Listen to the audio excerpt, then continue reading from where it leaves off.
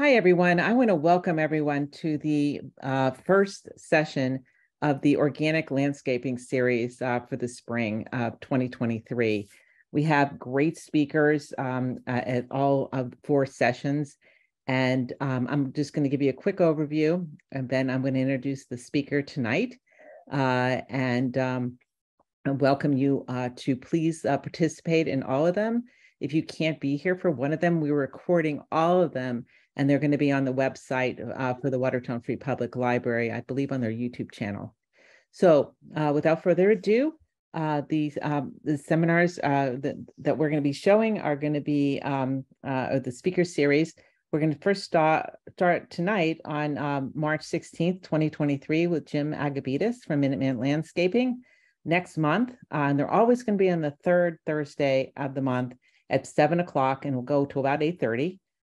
This next month, on April 20th, Denise Bruckenrecker is going to be speaking. She's from the Mass Water Resources Authority.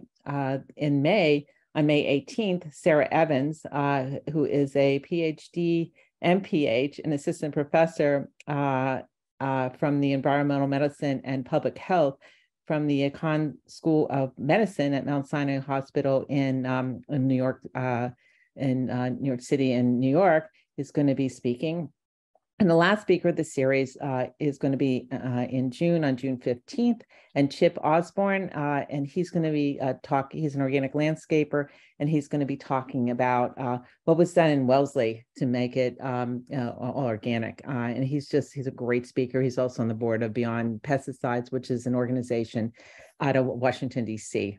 Tonight, we have a real treat. We have Jim Agabedis from Minuteman Landscaping. He's going to start the series off and defining what is organic landscaping, and also what are the associated costs, and what can you do at your home. Without further ado, I'm going to bring in Jim Agabedis, and he's going to start showing his slides and sharing the wealth of his knowledge that he has to all of us. So, Jim. Thank you, Deb. Thank you, everyone, for coming this evening and participating. It's a privilege to share some of the things that we've been doing over these past, 39 years of doing organic gardening and landscaping. This topic tonight, I'm going to try to address it in a little different way. It's going to be, how does natural organic work? But I'm going to take it from the perspective as if you were to hire a contractor, or if you were to try to do it yourself. So you can kind of apply it any way that it makes sense for you.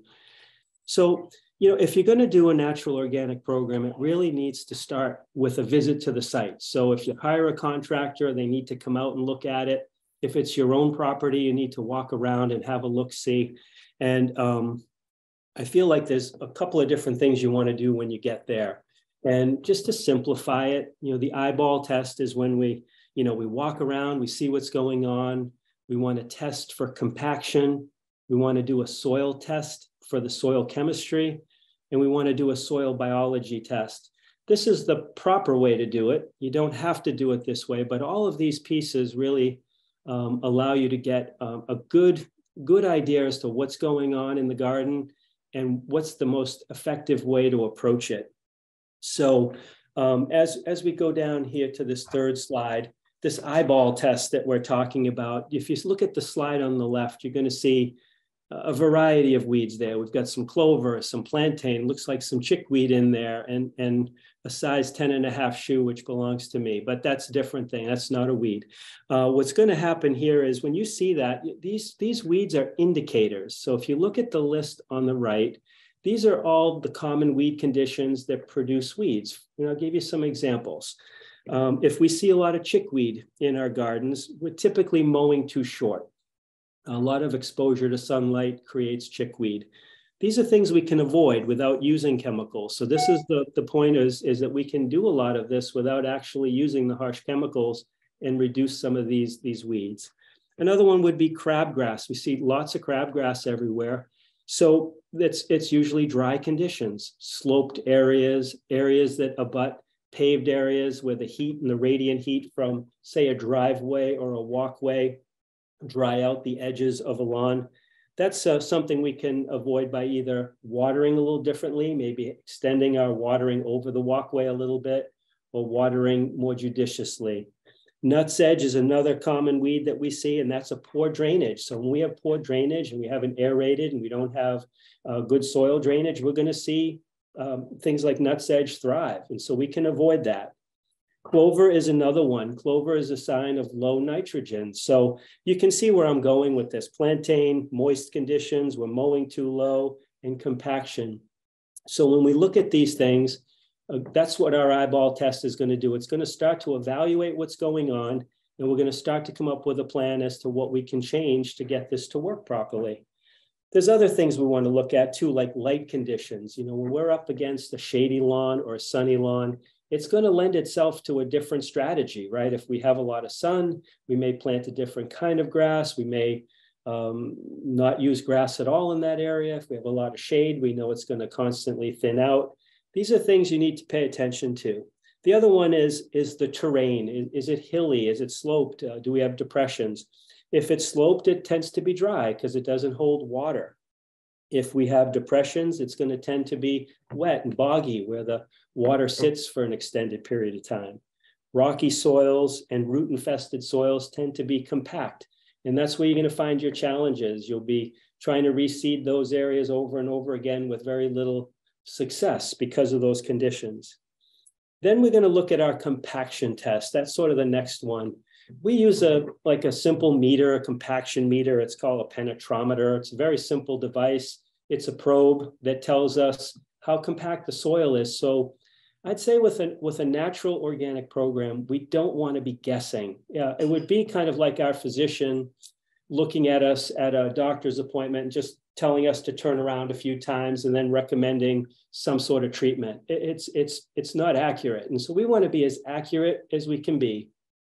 You don't have to purchase a sophisticated tool like this, but you can tell when things are compact when you go to put a shovel in the ground, or if you've got a pitchfork and things like that. You can get an idea how compact things are on a residential level as well.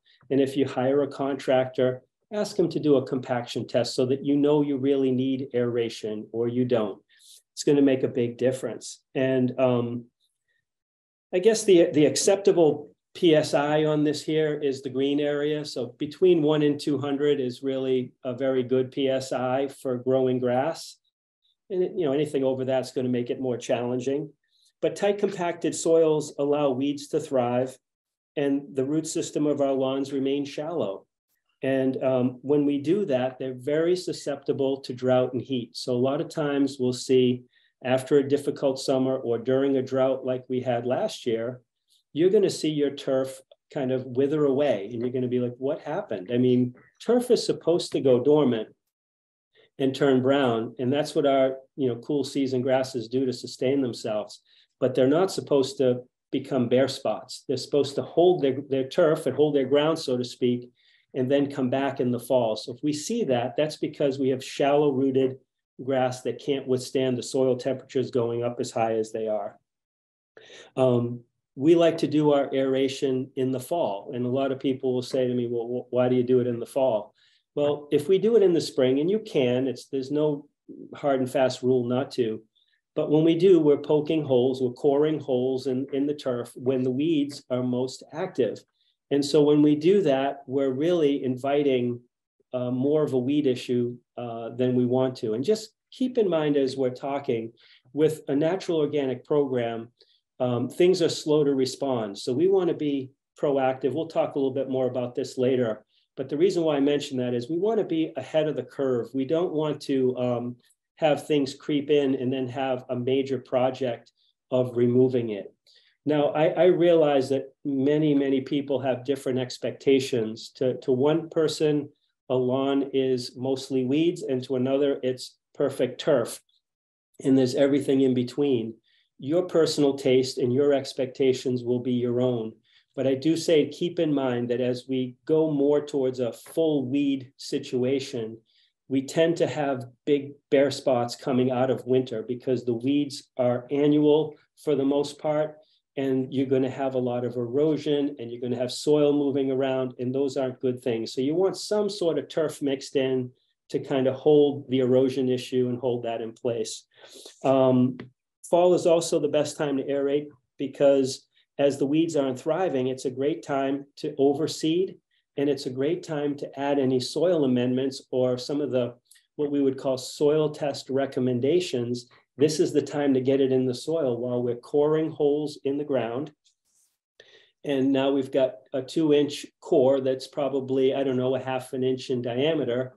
And we're putting good nutritious material in, and it's already 2 inches below the surface right from the start. So it's actually getting to the root level very quickly. Core aeration itself is highlighted in this video. The machine in the front is a core aerator. I love the idea of core aerating when it's needed, after measuring and when it's needed, because it's doing all those good things and giving us healthy, deep roots, allowing oxygenation to happen, getting oxygen to the roots and those things. So as we have these organic programs, if you're a homeowner, you might say, I don't have the luxury of owning an aerator, and that's understandable. But you can rent those from Taylor Rental or some of the local rental places. You could even hire someone to do that portion of the project for you while you do the mowing and the fertilizing and the other things.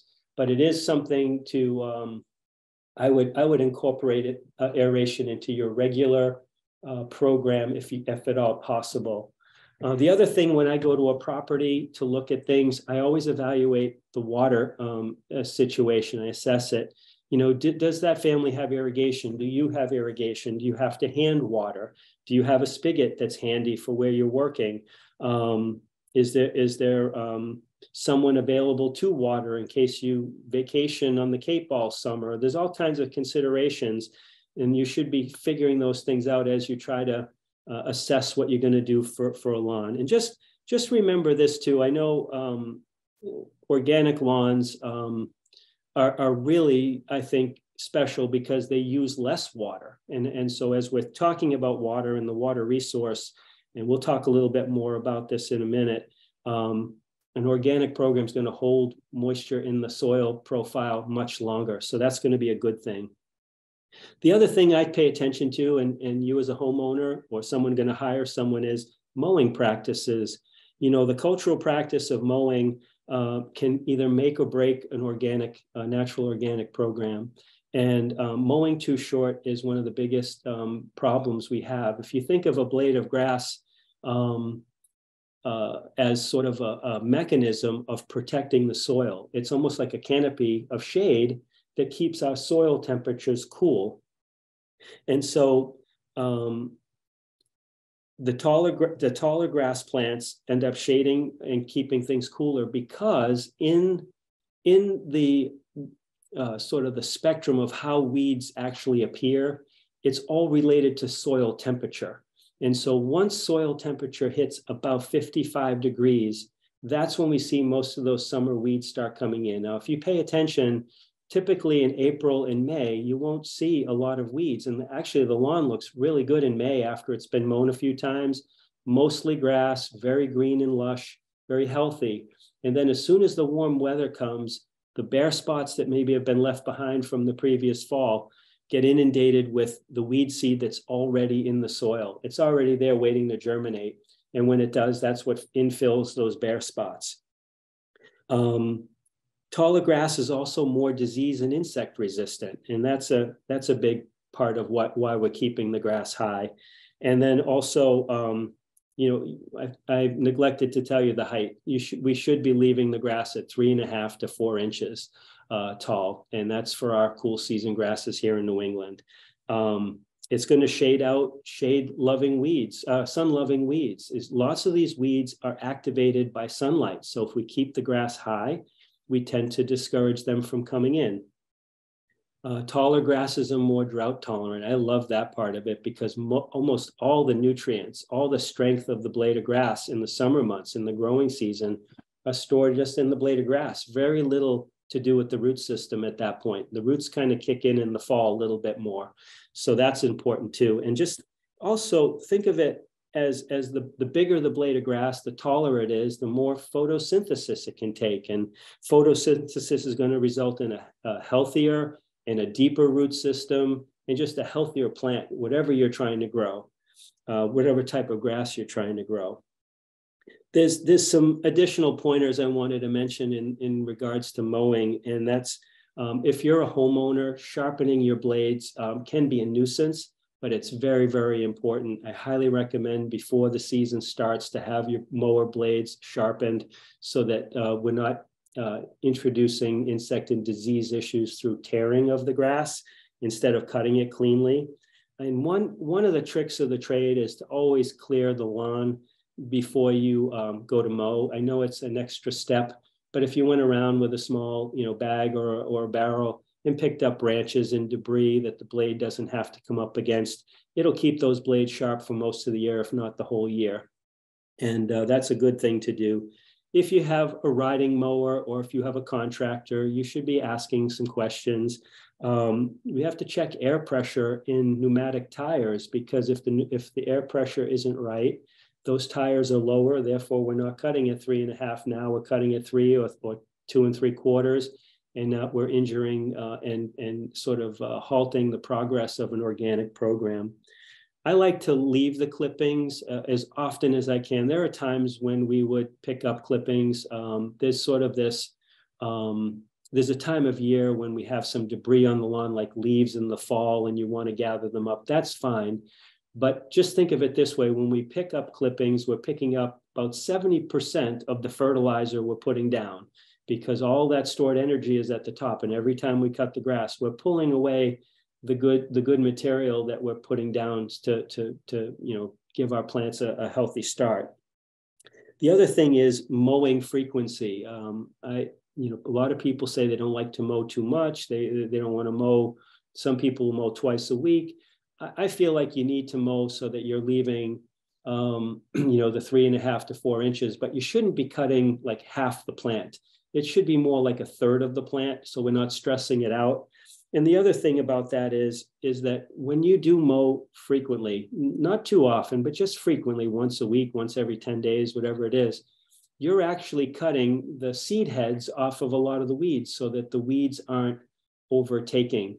Now, I should probably stop here and just say that there are some weeds that people want, and we're not trying to discourage that. Every homeowner has a different preference. So if you like dandelions or if you like clover, these are okay in an organic garden. You know what you're getting when you do that, and you can leave it a little longer and let those seeds sort of propagate as they need to. But just keep in mind, if you're trying to keep, I like to keep my turf at about 70% of my lawn, 30% weeds, 70% turf, because of that winter issue that I was telling you about, where we have a lot of erosion. If you have pets or kids in the winter and there's no snow on the ground, they're tracking a lot of mud in the yard. We're also depositing all kinds of silt and material in our drain systems, which goes somewhere down the line and does some polluting in its own way. So we want to be careful of that and sensible about that.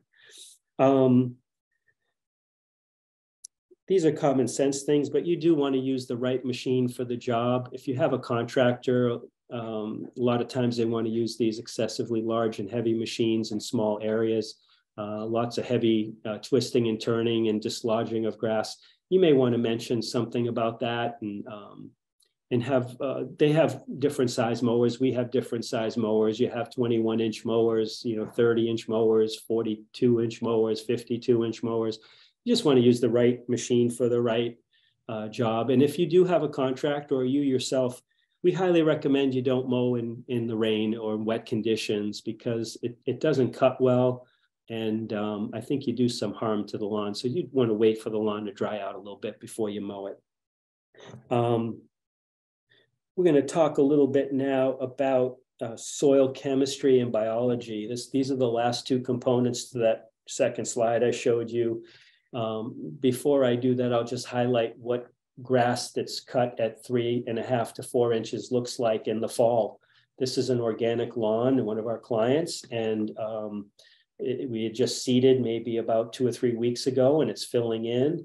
In the summer, it's got some weeds in it. In the fall, it looks like a golf course, and not that we're trying to do that, but the turf is really thick and full, and it seems to have some good health to it, but it's maintained up high. You can see how high it is and how healthy it is. This is called a soil probe. The reason why I'm showing you that is when you do a soil test, and you may not have a soil probe, most people don't, but if you're going to take a soil test, you're going to want to use a tool, an implement that doesn't have steel or iron, because when you do, that will skew the soil test. It'll make the iron component very high, a little bit of rust or whatever is on a tool, it gets transferred into the soil sample and gives you a misleading result. So you want to use either a stainless steel shovel or a trowel or a probe like this. They're not very expensive. And the thing that I recommend to people is that we want to do the same areas twice. So I would highly recommend using a probe like this. And then also when you do it, make a little diagram of the lawn and show where you sampled from. And so a good sampling is a random sample of multiple areas throughout your garden. The only exception is if you have areas in the yard that are either underperforming or overperforming, you want to differentiate big differences in your turf. So if you have one part of your yard that never grows grass well or just isn't thriving, the soil isn't thriving, I would do a separate test for areas that are drastically different so that you can address that differently and specifically. When you do collect those samples, you want to go down about 3 to 5 inches. That's kind of the root profile. You want to kind of go where the roots live. And then you want to send it to a reliable lab.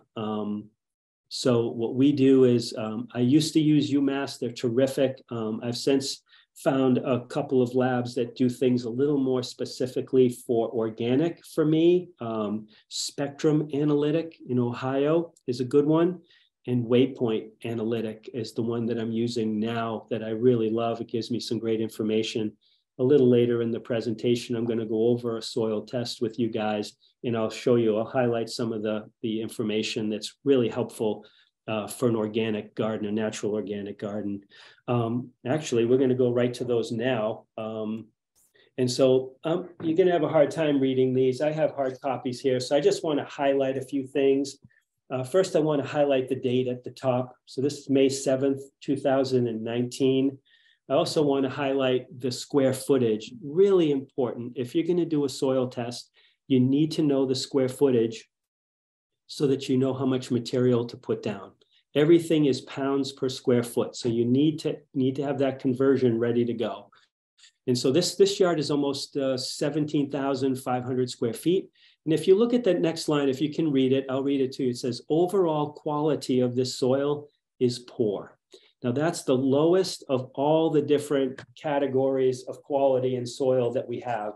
And I just want to read something to you. This is what we get back from our lab. It says, this soil is exhibiting poor chemical characteristics, which will show signs of compaction.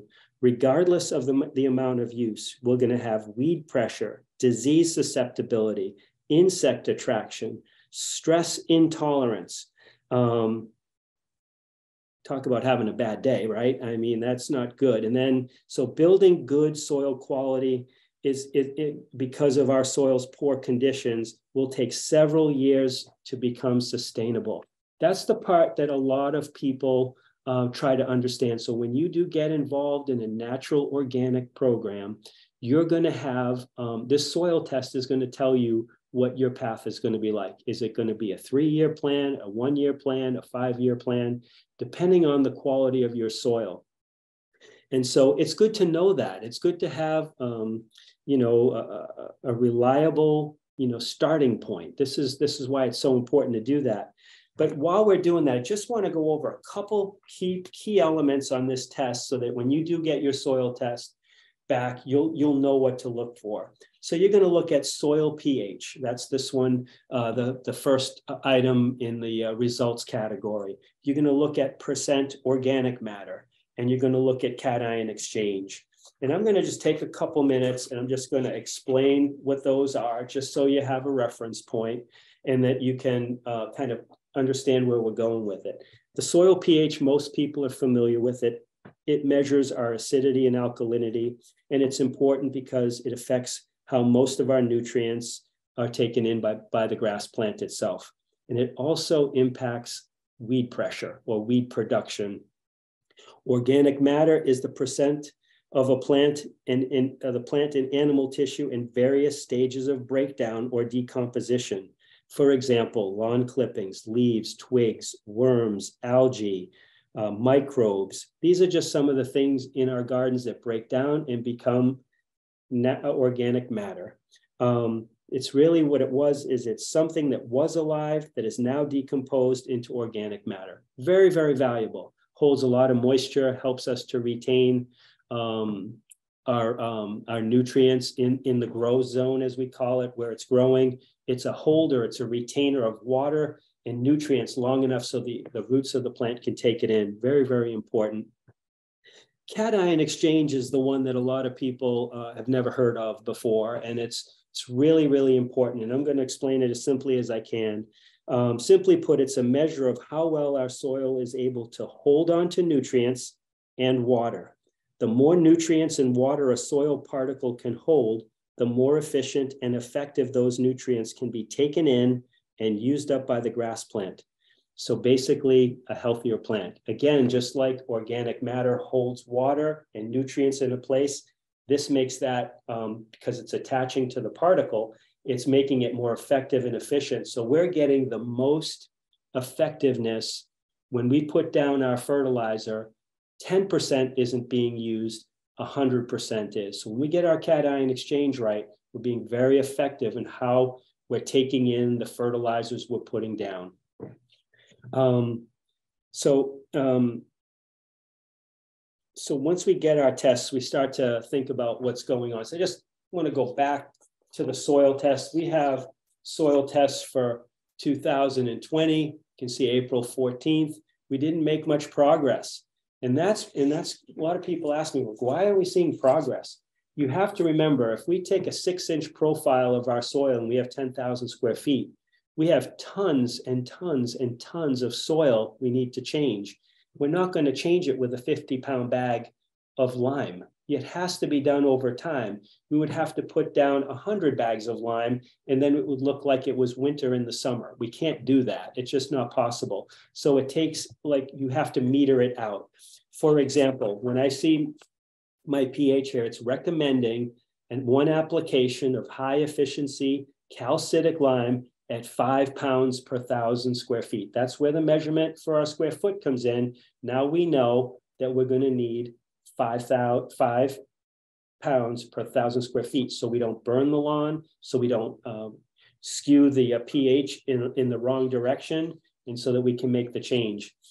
Going forward, we're going to start to go now into 2021, starting to make small incremental changes in our cation exchange, but still nothing in our pH and organic matter that's really making things great. But if you notice, the soil quality has gone to fair. We've moved from poor, and now to fair. And now we go to 2022, and now our soil quality is excellent. Now our pH has moved into the right place. Our percent of organic matter is 5.7. We're over the low of 5%, and our cation exchange is 10.5. But one more thing I want to show you. On the bottom, you're going to see the base saturation. This is very important when it comes to weeds. When we see a lot of weeds in our lawn, and even though some of us like them, we don't want those invasive ones that choke off some of our beneficial plants. That ratio, the ideal range being 7.1 to 15.1, is really important when it comes to weeds. That's calcium to magnesium. They're both related.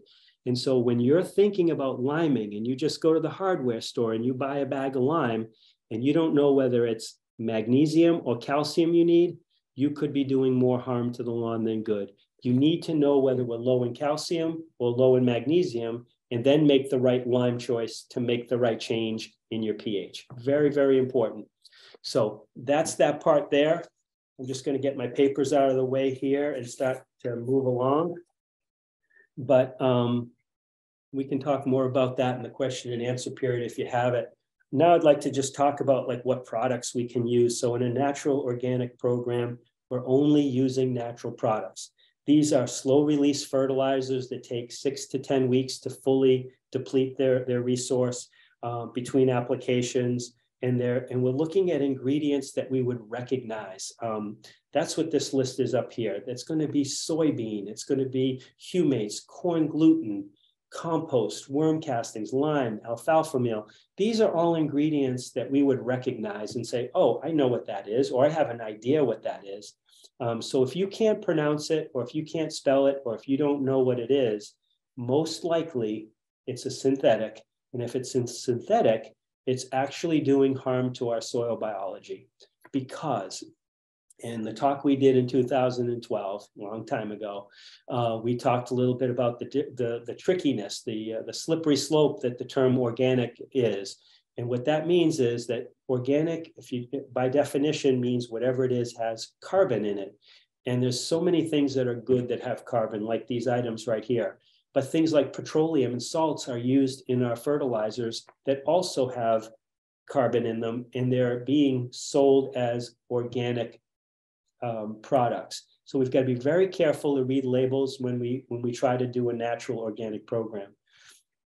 Just to give you a point of reference, I've been a natural organic gardener since 1984, and that's a long time. And I realize all we're trying to do is we're trying to replicate what nature already does. And we'll talk a little more about that as well. But it just makes so much common sense to me. It's not even, it's not new and it's not different. A lot of this stuff seems new to us because we've stepped away from it for a period of time, but it's actually going back to the way things always were before the 1950s and 60s when we started to introduce more chemicals. The other thing with a natural organic program is the quality of the ingredients. You know, kelp and seaweed, these things are really important, feather meal. But you want to make sure that these products are USDA and OMRI approved. That is our way of telling what we have on our whether it's natural or if it's synthetic. If OMRI is approving it, we know that it's going to be safe to use as homeowners. Same with USDA. I think this is why we see organic programs costing a little bit more. I think the ingredients are a little harder to harvest. They're a little harder to get. But nonetheless, it's what we have. And the other last part of the fertilizer part is we do not recommend manures and sewage sludge products, synthetic or hybrids. And I'll tell you why. We're going to talk a little bit more about that in a second, but I just want to highlight this by saying, we talked about the soil test, which is our soil chemistry test. This soil biology test is really crucial that we don't disrupt it. It's already, because a home has been built on our property, because someone might have used weed control or grub control or a fungicide, it's already compromised. So when we start to get in there and use products that have sewage sludge or synthetic, we're working backwards. And we're going to talk more about that in a second. So let me see if I can get that slide up here. List of natural. Okay, so where can we get these products? It's a couple of good references for you guys. Our Gardens Alive is a wonderful website. You can get lots of great stuff there. Russell's Garden Center in Wayland, Mass. is excellent as well. And North Country Organics is another one for a great resource for organic, natural organic products. Again, read labels when you go to Russell's and Gardens Alive because they may be selling organic but not natural organic, but that'll make a big difference. A question that's often asked is how long should it take to have a good lawn or a healthy lawn or a beautiful lawn? And this is where this unseen biology comes in. This is where when lawns have been mistreated, and by that I just mean the chemicals we talked about, fungicide, herbicide, pesticide, it kills off the microorganisms. They don't decipher or discern between what's a good organism and what's a bad one. They're just killing off organisms. And the other thing is compaction. You know, you have to think of it this way. A living organism needs oxygen. So in compacted soils, they can't survive. There's no oxygen. And so you'll see them depleted there. And then lastly, they call it excess tillage or construction. If we're rototilling every year, or if we're dethatching every year, or if we've got a backhoe digging out a foundation, you're going to see a lot, if not all, of the microbiology gone. It's just destroyed. It's either shredded, crushed, suffocated, or eliminated through these chemicals. And so most properties have had that. So when the foundation of your home was built, there was construction. So there was a lot of that microbiology that was removed. You may have inherited a house that was a chemical lawn before. You may have a lawn that's got some compaction. You might park a car in an area, or you might have had construction where they stored, plywood and drove pickup trucks over. All those things need to be addressed. We need to now reinfuse our soils with the living organisms and their food sources so they can survive. And so a lot of people will say, well, how do I know? Like what do I do? So we measure soil biology. The microscope is a really effective way to see what's in your soil. So we take a small sample, we put it under a lens, and we look at it. And if we can see lots of activity, nematodes, amoebas, ciliates, you'll see them darting across the slide. It's actually very, very interesting. If not, we're going to just see minerals. We're not going to see any activity. You can also send these tests off to expensive labs. I think the last time I priced out a soil biology test, it was over $300. And I'm not sure, I haven't priced one out in a few years since we bought this. But this has been a really good way of being able to sort it out. And this high-powered microscope gives us a pretty good indication. It's kind of like we know, like if, for example, if you inherited a home that was a heavy chemical use home, you have an issue. But this verifies it. This tells us for sure and for certain. So why is soil biology so important? And it's because if you look at our natural forest, the biome, it's never been disturbed, and therefore it needs no fertilizer, no pesticides, no herbicides, no fungicides. Doesn't even need us to irrigate it, right? Nature does the work. Nature is our footprint. Nature is our way of trying to replicate and duplicate what we need to do in our gardens. So if we want to take our cues from anyone, I wouldn't take it from just anyone. I would take it for how nature works originally. And that's what we're trying to get back to. We're trying to restore soil and let the soil do the work. And as we get on in the program, we'll talk about how that limits the inputs that we're going to need to put in as well, because nature's doing most of the work. We're just priming the pump at this point. So when we feed the soil feeds the plant. That's kind of a good thing to think about. And what happens is it begins with what we call the soil food web. And that's this diagram right here. It's really an interesting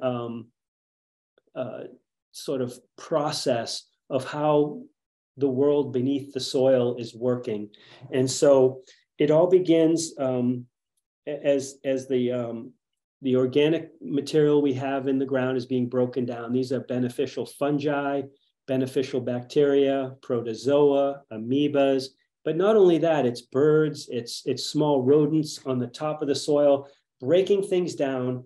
And as the critters, these little microorganisms in the ground, start chewing up and excreting out what they're eating in the soil, it's building healthy soil. And as long as we don't disrupt this soil food web, we should have very productive yield in whatever we're trying to grow, whether it's a vegetable garden or a lawn in this case, or shrubs or plants or flowers for that matter. So as we do that, we're building, this healthy subsoil that allows us to have healthy grass. And I highly recommend at this point, so many people ask me, what should I do? Like if I have some weeds, is it okay just to use an herbicide one time and then go back to the organic? And I use the example of taking, one step forward, two steps back. So you start to put the organic material down and you're building soil, and then you go ahead and you put an herbicide down and you're back to where you started, if not further back. So I would definitely say not to sort of like commingle the programs. Keep them separate. If you're going to do natural organic, keep everything natural and let those, 2, 3, 4, 5 years take place and see what happens. And that's how you get a real good test. If you do that, your recovery and the way the lawn responds is going to take a lot longer. Let me see where we're at here. So as we're trying to create this natural environment, we're going to naturally start to use less things. And this is how that works. So we get this soil test. It tells us we need to do a few things. We need to add some lime. We need to do this and that and the other thing. Once we've done it and we've kind of reached the area that we want to be, the zones that we want to be in, we don't have to do those anymore. But we do want to measure to make sure that we're not slipping too far, because soil declines over time. But occasionally I would do a soil test, and then you do just a maintenance application. So you're not doing all that high intense, sort of treatments as you were doing before. And I guess one of the ways we can do is we can look at what a natural organic program looks like. And so if you were to just say, okay, Jim, what should I be doing? Like, how can I have this natural lawn and I want to do it myself, or my garden is going to do it? We always fertilize 3 times a year with a slow release fertilizer, soy-based for us. We use a soy-based fertilizer. And it's just a slow release, and it's just slow and steady, very low. It's a 606 or 636, very low in our nitrogen, very low in our phosphorus. And then this is an important part. So I hope I've encouraged you all to do a soil test. And if you do, you're going to see your phosphorus numbers in there in the chemistry test.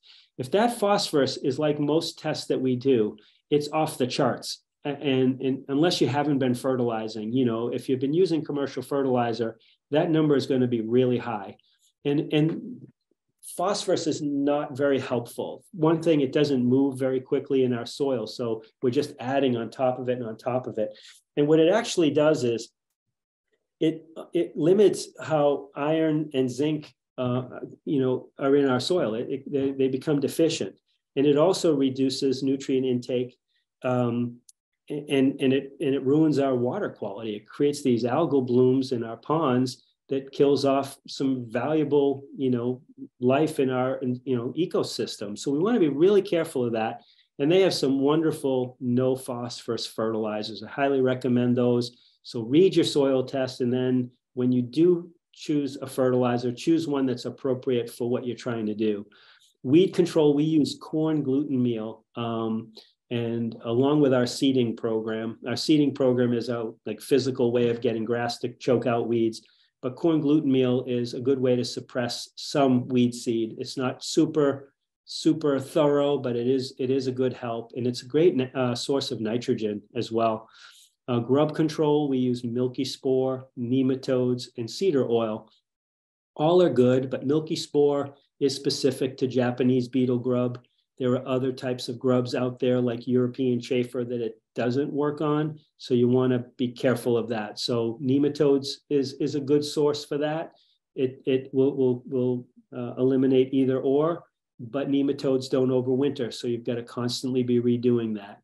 In cedar oil, we started using cedar oil a couple of years ago, and it's been very helpful. We've been able to control grubs with that, and that can eliminate them, whether they're chafer or Japanese beetle.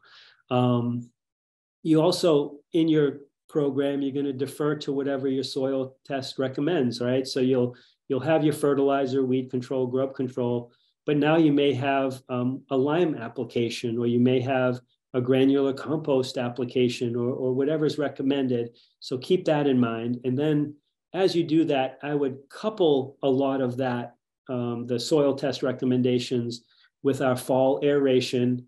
And we also couple our fall seeding program around that. So you can kind of take advantage of the work you're doing aerating, and then add some beneficial services with it, so you don't have to duplicate that. And that's really, that's pretty cool. And so this is another thing, people say to me, what else do I need to do? And is there anything else I can do? And I just tell people, make sure you're looking around. This is the whole point of fall seeding right here. These bare spots that you're seeing are going to be weeds next year. So this is a late summer picture of a lawn that looks like it had some, some sort of stress to it. And what we would do there is we would try to seed. So fall seeding is best because the weeds are not thriving. That's a big one. We don't have to, fight with weeds like we do in the spring. The ground is warm, so that means germination is very effective and efficient. Grass comes in quickly. We do have some rain and some cooler nights, which is very helpful on the water usage part of it as well. I like to use this overseeding process, and we do a couple of things with it. We'll do a couple different types of seeding. We do a top dressing overseeding. I'm going to go back because I want you to see something. We would top dress this big bare spot in here we would scarify the soil, take a layer of good composted loam and cover it and seed it. And in the thicker areas, we would be aerating and overseeding. So we're integrating into the older seed, new seed, so that we're thickening and replenishing and rejuvenating the lawn that way. A lot of times people will say that they don't know what kind of seeds to use. And I always tell them to use ones that are certified by NTAP, which is the National Turf Grass Evaluation Program. And there's about 4 different types of grasses that we recommend. One is the turf type fescue. We use perennial rye, Kentucky blue, and fine fescue.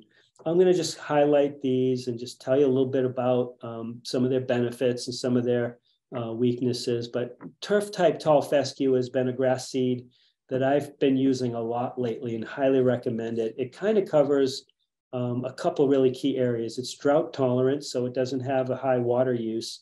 It can also be sun and shade tolerant, which is great. It germinates rather quickly, 10 to 14 days, and it has a moderate fertilizer requirement. So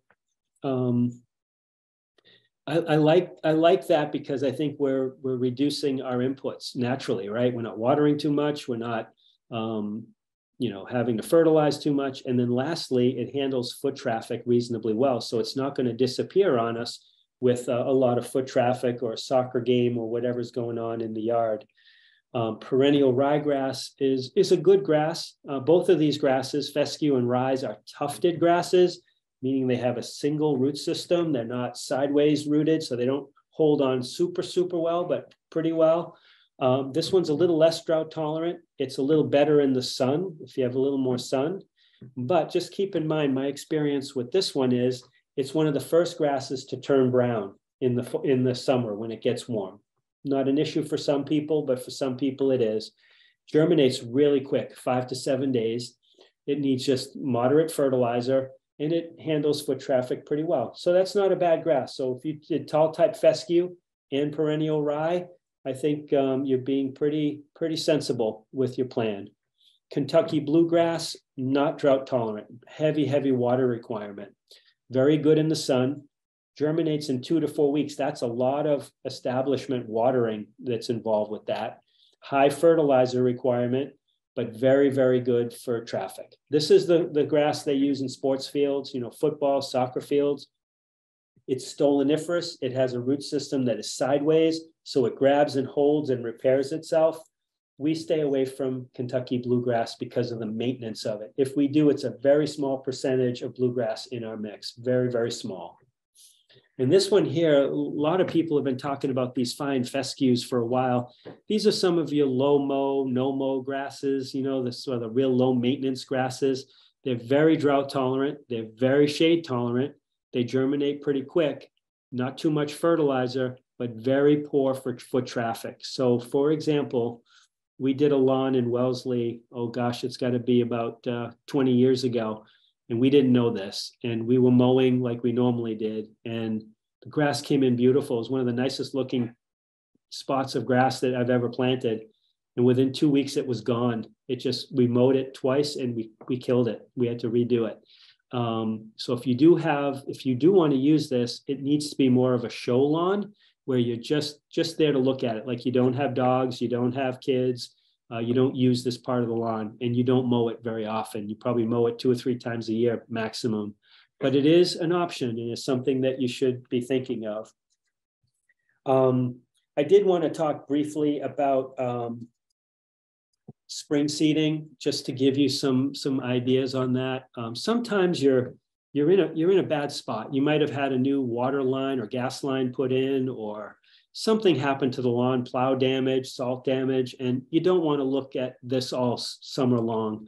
And there's a couple of challenges that come with spring seeded lawns. The first one is we're coming out of winter and the ground is really cold, and so germination is longer. It's at least a week to 10 days longer per germination time period.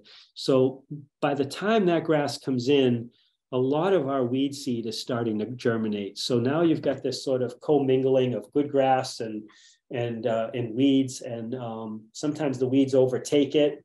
And then we have to get through a hot summer, and we in New England deal with cool season grasses. That's what allows us to get through our winters. Cool season grasses do not like the heat. And so that's why our grasses turn brown in the summer. And that's a good thing. Dormancy is a good thing. It's a way of taking the chlorophyll and all those resources and ducking underground and putting themselves underground into the root system to protect themselves from the harsh part of the year. And then if you notice in the fall, come September, and the cool weather, the cool nights, these grasses come back. And that's what grass is supposed to do in New England. But with spring seeded lawns, I don't think they even get through that period. Much of that disappears. So in the event that you have one of these emergency situations, we recommend perennial ryegrass just as a crop cover, just so you can let the dog out or let the kids play in the backyard. But then I would reseed in earnest in the fall. I would use a good quality perennial ryegrass in the fall so that you're getting good long-lasting turf. So that's that part of it. And I did want to mention this to you guys. Just we'll kind of take a breath here, but these natural organic programs are slow to react. So being proactive gives us the greatest chance of achieving whatever your expectations are. So that's where the seeding comes in. So I can tell you what we do for 90% of our clients is we overseed. And it's not because we want to make our bank accounts bigger. It's because we're losing ground in a natural organic program if we don't do it. We'll have bare spots, we'll have more weeds. And then the next thing we have like a situation where we need to renovate a large part of the yard, which is very, very expensive. So we'd rather just incrementally be enhancing the lawn so that we eliminate some of the weed problems, we eliminate the erosion problems, and we don't have this major expense at the other end. And so that's why we do that. These are the processes that we would do. Like we talked a little bit about the top dressing, that's adding soil, aeration, overseeding, lawn renovation, which is when we take all the grass out and restart over, sodding, and slice seeding. There's also another one too, which is hydro seeding, which we don't do a lot of. And I'll explain a little bit more about that. But here's a lawn renovation. This is a home that we work on. It had some major problems with the grass. So we removed it all and put in the right soils, did soil testing, during the course of that summer, we were adding the things that it needed in terms of what the soil test was recommending in the spring.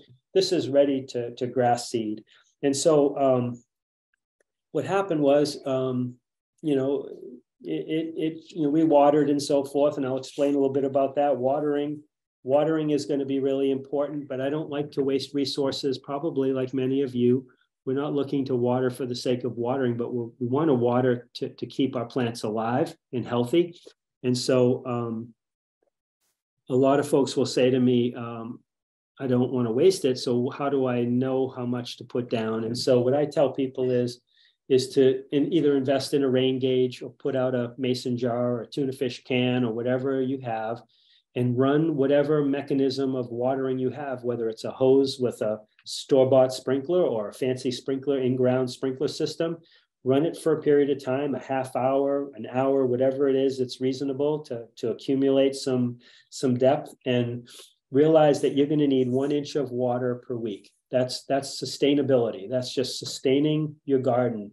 And that's, you don't have to do that in May and April when we're getting plenty of rain, but I would say maybe the latter half of June and July and August, I'd have something out all the time, and I'd be measuring the natural rainfall. And if we got a half an inch of rain, I'd give a half an inch of water. I'd kind of respond that way, like be sensible that way.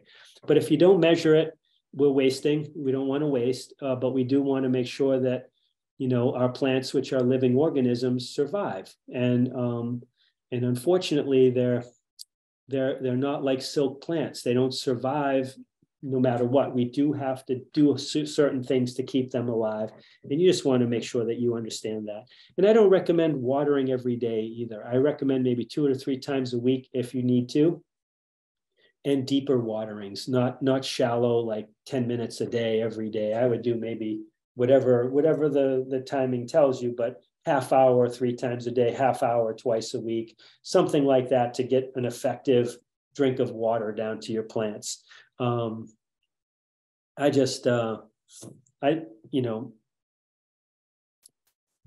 feel like there's a couple of things too to mention with watering. When you're watering, a lot's going to depend on the kind of soil you have. So as you're doing your compaction test, as you're looking around and looking at the terrain that you have, it's going to give you some clues as to how often to water and not waste it. Because what we don't want to see happen is, say you have a sloped front lawn and you put it on for the half hour and it just really runs off. Most of it's going to run off. And so that's kind of wasting the water that way, because the plant isn't getting it. And do what we talked about before. Maybe just give it incremental waterings, maybe 2 or 3 times, for 5 minutes or whatever it is, just so it can absorb it. That's important. As we move forward, this is that lawn that I was showing you earlier. This is 4 weeks later. We've mowed it. Here's a couple of helpful hints, I hope. When we mowed it, we've turned off the sprinkler system for 2 days. We wanted to dry the lawn out a little bit before we mow it. We don't want to, when it's wet and heavy, it's sort of leaning over, it's not cutting well. We want to be real careful in the first couple mows. This lawn here, we use a very big machine, a 52-inch stand-on machine. We used a walk-behind mower. You can see the tire tracks are very close together. We would never put a heavy machine on newly seeded lawn like that. You got to be real careful. And we use a bag attachment so that we're not leaving wet clumps. This lawn is full of water because it's been watered so much. Those blades of grass are heavy.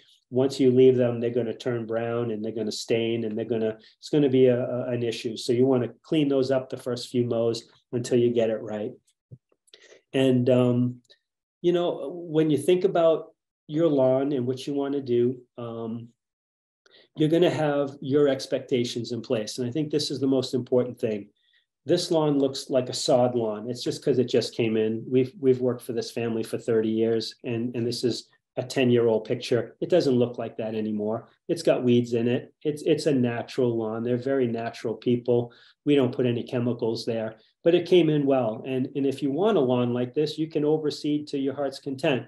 If you want a more reasonable representation of what a lawn is, which is a green living organism that you can walk and play on and use, then that 70-30 rule really applies, where you have about 70% grass and about 30% weeds, and it can really be a good thing. And so I did have one thing I added to the program, because I just wanted to kind of tie in the financial part a little bit.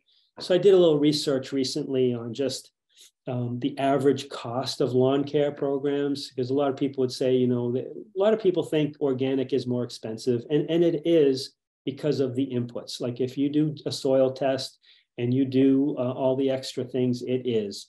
But it does have this sort of way of giving back. As you correct it, nature kicks in and starts to do more of the work, and it's actually much more closely tied in price to a synthetic program. And here's some numbers. I went on a website called House Method, which is an unbiased review, so to speak, on for homeowners. Okay, and they say that the average cost of lawn care for a 10,000 square foot property is about $150 a month. That's a chemical program. So I went ahead and I looked at my properties that I have and that are 10,000 square feet, and that came out to $199. So call it 200. So about $50 a month more for an organic. But that's an organic program that's new, that has, grub control, weed control, aeration. That's a full program. Aeration, for example, they're telling us the cost is $125. Ours is about the same. We were very close. I think we were a little bit less for ours. Weed control is $85 for the chemical. It's $140 for the organic. And the reason why that is the organic product is very expensive. The corn gluten meal only covers 2,500 square feet. So we needed 4 bags of it. And that's why the price is a little higher. So it's the material. Grub control, $80 for the chemical, $84 for the natural. None of these had any soil test recommendations. Those would be over and above those prices, just to give you some reference point. The things that are going to determine cost, in my opinion, are the location, like where the property is located. And I don't mean like the wealthy part of town or not. I mean where it's located in proximity to where you have to drive, whether you have clients there, those types of things. The type of grass, remember we talked a little bit about bluegrass being a high maintenance grass versus the tall type fescues, will make a difference in the cost of the program. The size of the property, the bigger the property, the more material, the more labor. The quality of materials is huge. You really need to read the labels, because if any of you shop at some of the stores that sell, natural organic things, we pay a little bit more for those, and it's for some good reasons. One is they don't make a lot of it, right? The economies of scale are there. Chemical fertilizers are mass produced, where organic isn't quite as, it's not there yet. It's not as big of a deal. And then the last thing is the expertise of the people doing it. You just want to make sure you have someone who understands what they're doing and knows what they're doing. And I, in conclusion, I just feel like an organic program has a lot of benefits, many, many benefits. And most importantly, keeps our families safe. It keeps our environment safe. It preserves that soil biome that we talked about, that soil biology, protects our environment. And, we're all here as stewards to take care of it. So we need to do, as we're called, our part. And I feel like when you do an organic, natural organic program, you're really doing a noble thing. You're doing a good thing. And then natural organic lawns don't come without challenges, weather challenges, too much rain, not enough rain, hot summers, not so hot summers, droughty summers. So just know that there are some challenges, and some years are better than others. The results are better than others. But I can tell you after almost 40 years that they come around. I mean, we've got clients we've had for 35 years, and we do very little there. We fertilize, we mow. Some of them have irrigation, some of them don't. Sometimes we'll seed there. We have a couple that have some overactive terriers that want to tear up the lawn, and so we seed, but it really does get reduced over time. And remember that they're slow to affect change. So, make sure you're being proactive and doing the things you feel that are important, like the overseeding, the grub controls, those types of things. And, lastly, I'm just grateful for the opportunity to share with you something that means a lot to me. It's something I've put a lot of time into in my life, and it's nice that people care to listen to it. And I hope what we've talked about has some benefit to you. So thank you again. Appreciate it. Thank you, Jim. Jim, do the cost decrease over time on using the organic methods? They do, and it's different for everyone. Remember, we looked at those soil tests and we saw there was a 4-year span before the soil turned around. So sometimes there's a heavier upfront cost with organic, But then once you reach that, you go right down to the base program where you're just fertilizing. I have a couple of clients that I just fertilize for. I don't do any grub control, any weed control. And sometimes I don't even seed for them. They have a very different expectation. So it really depends too on what's important to you. I met a client on the phone today who told me she lives in Lexington, that she had a company come out last fall and plant a clover lawn for her. And I've been very interested in that because I've had mixed results with that. I found that clover lawns they sort of disappear in the winter. So it's just like bare soil. And I'm nervous about that for a lot of reasons, mostly erosion issues that are hard to keep a track of. And she said she had no lawn anymore. She was afraid that it died. And so when you talk about an organic lawn, you can definitely can reduce the costs based on longevity. The longer you go with it, the less you do. But the most important thing is you can start integrating different techniques into it to even reduce it even more. Like some people will reduce the size of their lawn, over time, so they're not dealing with a lot of turf. Others are integrating things like clover and other weed seeds into their lawns so that it's not as fussed over, and then it just sort of reduces it. But we still have this safe environment to live in, which I think is ultimately what we're trying to create. And the difference is some people want their lawns to resemble, we'll just say golf course for lack of a better term, and other people aren't as particular and prefer a more natural, diverse body of plant material. So that also comes into play, not only just the cost of what we do, but the expectation that goes with it. All right, we have some questions from the audience. First question is, can you aerate lawn manually or do you have to have a machine? That's a great question.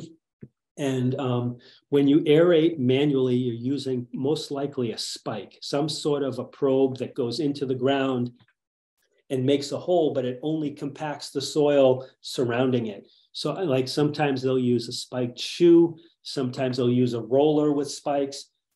That just creates more compaction because if you think about it, the coring machine actually relieves the soil of its tension by pulling out a plug, and that allows it to loosen up. And when you put a probe in, you just force the compaction to all sides of the probe going in. So I don't recommend that. I know it's a little easier for a homeowner to do that, but it's actually creating the problem. You want to be careful of that.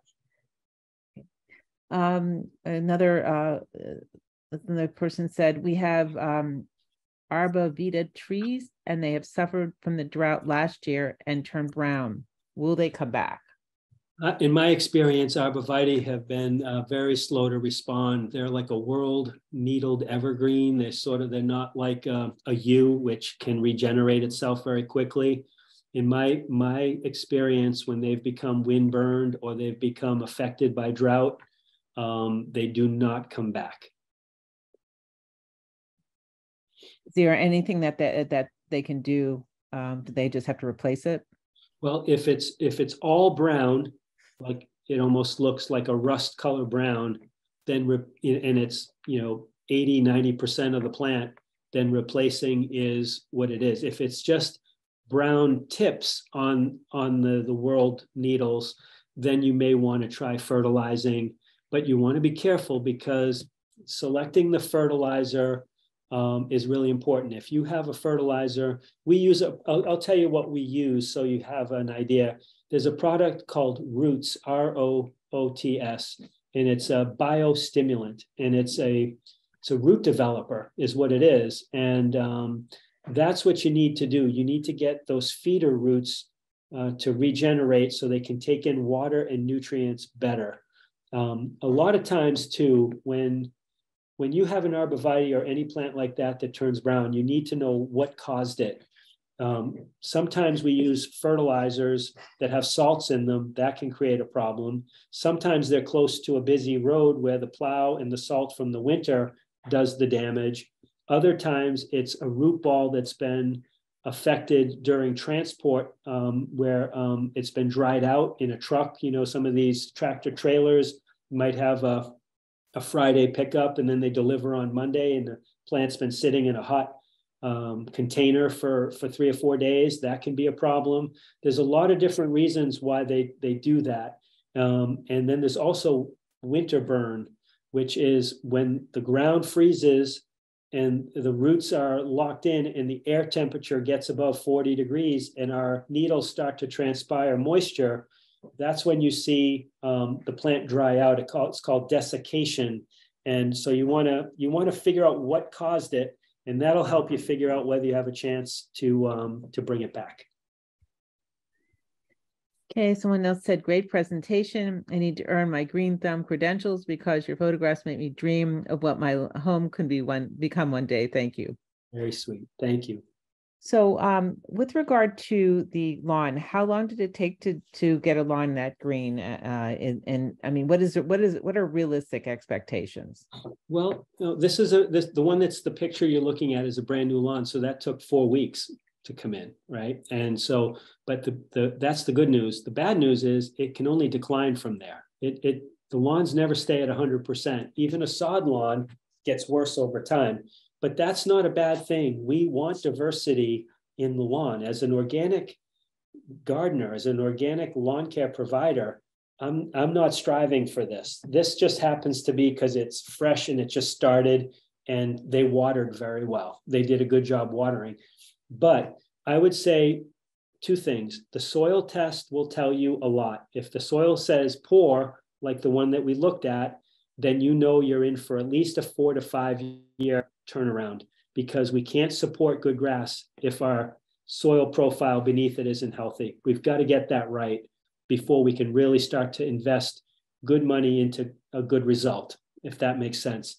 And then in other cases, we've inherited lawns that if they start out either fair or good, and it's like a year or 2 and they're right up and running. And we've had both. It just depends. This family that we're looking at here, they've been organic all along. So there was very little transition. I had another lady who we inherited a lawn for 30 years. They had a chemical treatment on this lawn.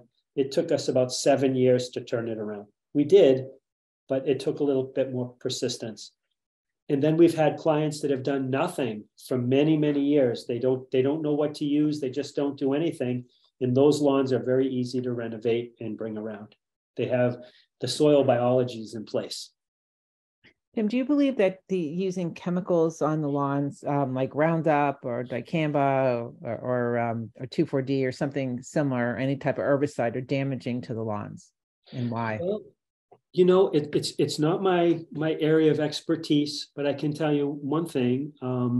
I believe that they're working against what we're talking about, because those products eliminate and kill off soil biology. We know that. That's a known fact.